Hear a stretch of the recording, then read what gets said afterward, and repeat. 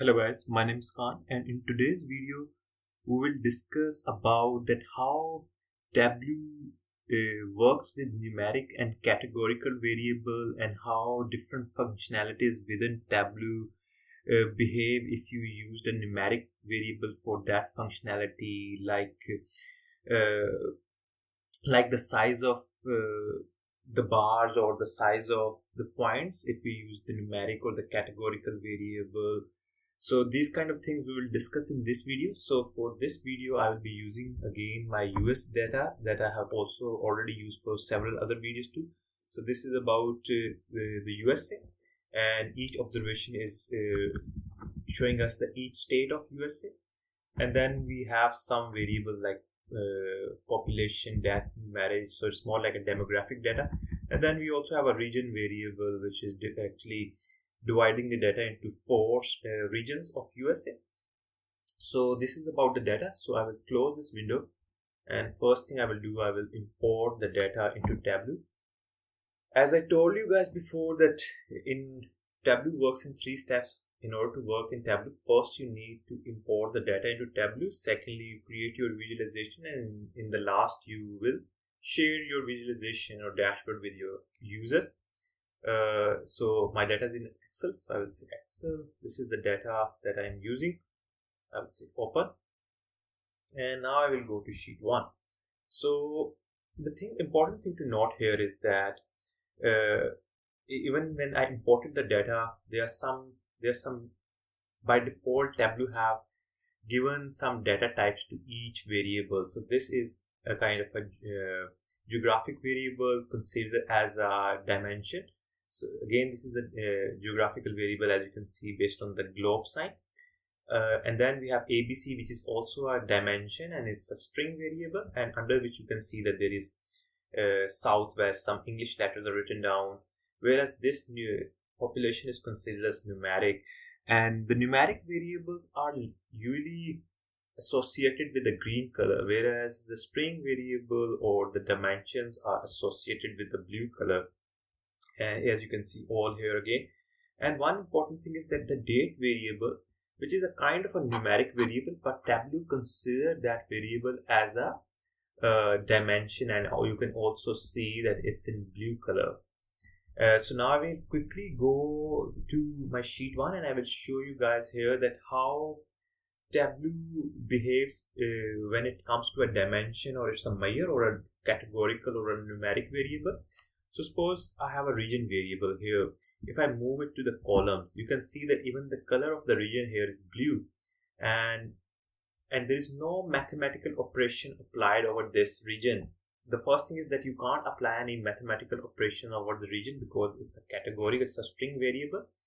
But let's see if I drag the population, which is the measure variable, to rows. So if I put it here, you can see that there is a population is in a functions under the sum function. So there is a mathematical operation get applied to population. And if you want to change this operation, you can easily change if you click this down arrow button, and there is measures, which is sum, so you can use any measure according to your need. By default, mostly Tableau apply the sum function, which is a bit more reasonable function to apply. In the same way, we can also see that how so I will give you another example for the geographic variables too. So suppose I want to create my data points on a map. So first select country, and then within the country I have a state variable. I will select the state. So here you can see that all of the data point. But suppose if I want to add a categorical variable to see different data points based on different colors. So if I apply it, so let's see if I apply the region on my color option, you can see here that when I applied a categorical variable for color, which is a dimension, so it have created 4 different colors for each region on my graph, which you can easily see it here. But let's see if I do again do the same thing quickly. Country, state, and then now if suppose not categorical variable, if I apply color, a numeric variable to color, let's see population. So once I applied the colors, you can see that Tableau have added a range scale, which is saying that the more it's getting darker, it means that the population is increasing in that region. So this is, as you can see, that now Tableau have behaved differently for numeric variable when I applied the numeric variable to the color compared to when I applied the categorical variable to the color option. So when you apply categorical variable to different functionalities of Tableau, you have to be a bit considerate that that variable is numeric or categorical. And now what I will show you guys, another important thing is that so if I create quickly another map, again a geographical map, so it will easily show us the data points more clearly. Country, state, and suppose if we want to change this data point size based on the population.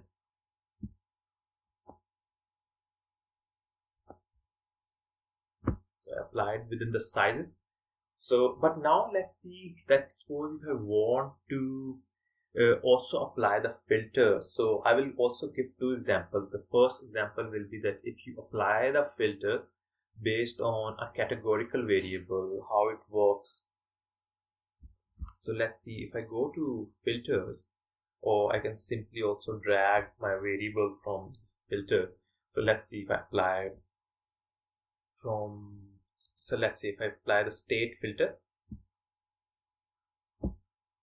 And suppose, so here you can see that now there is a filter here, and suppose, let's see if you don't want to see first 5 states, Alabama, Alaska, Arizona, this, and if I apply it, okay, so you can see that you have applied a filter based on the categorical variable, and those states, Arizona, California, all those states are now not shown in my graph.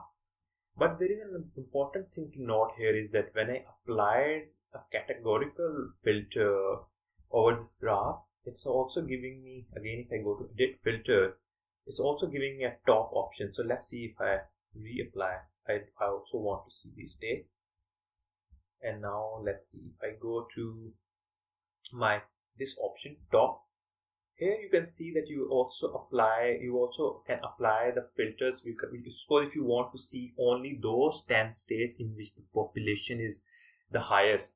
So in order to apply that, I will go to by fields. So I don't want to apply top 10 by population. So once you apply this top option, make sure that you are doing some logical or giving a logical argument which makes sense. Otherwise, you may done something which is maybe don't give you an error, but it will not make much sense. So here I will say sum of population. So now the graph, when I will say OK or apply, it will show me only those 10 states in which the population is the highest. I will say apply. Okay, so now you can see that I have only 10 states, even if you can count 1, 2, 3, 4, 5, 6, 7, 8, 9, 10. The 10 is here. So you can see that we have 10 states in which the population is highest. Another thing is that it's not necessary that you can only restrict yourself to 10 states only. You can also change it to more. So suppose if I want to change it, edit filter, I'll go to top and I will say I want to see not 10, I want to see 15. So apply. Okay, so now you can see that we have 15 states in which the population is highest.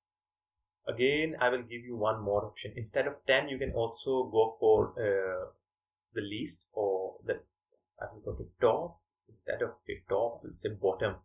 So show me the states which have the lowest population. So this is a very important feature, because sometimes you will be having a lot of categories, and you just want to focus on those data points which are on the top notch or which are on the bottom notch. So this filter can easily allow you to focus your analysis on fewer categories.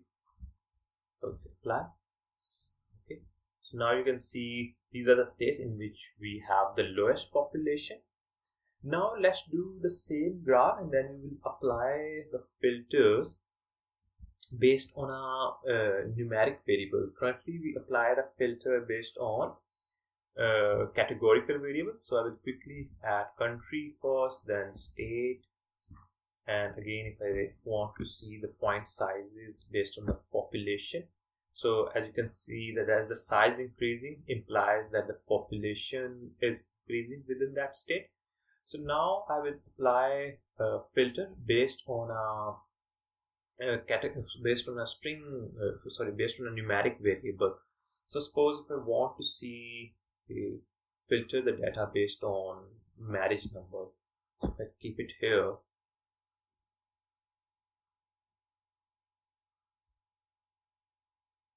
so now you can see that I have applied the filter and it's asking me that you can select the range. So this is the lowest marriage number in my data, and this is the maximum marriage number in my data. So suppose if I want to see the data in which the marriage is between, suppose 6,000, I can easily write down here 6,000 to probably 200,000. Only show me those states. Apply. Okay. So after applying that filter, it have only showing me those states in which the marriage numbers are within the given filter. But again, if there are some other very good options too within this edit within the filter. If I go to edit filter, another important thing to note here is that when I apply a numeric variable here in my filter, the options are not the same as the option I was getting when I used a categorical variable or a dimension within the filter. The options are different here. So that's why you can play around with options a bit differently for categorical and for a numeric variable. So let's see, there is another option which is saying at least. So if I go to at least, so I am saying that show me those observations in which the marriage is supposed above 62,000, and I will say apply. Okay, so now it's showing me only those states in which the marriage is above 62,000. And again, there is another form of filter. So go to edit filter. I will say reset. Here. And now if there is another option which is at most, so it's showing me that don't show me anything above this thing. So I will select, so I don't want to see that, only show me those observations in which the marriage numbers are at most 120,000. So I'll say apply.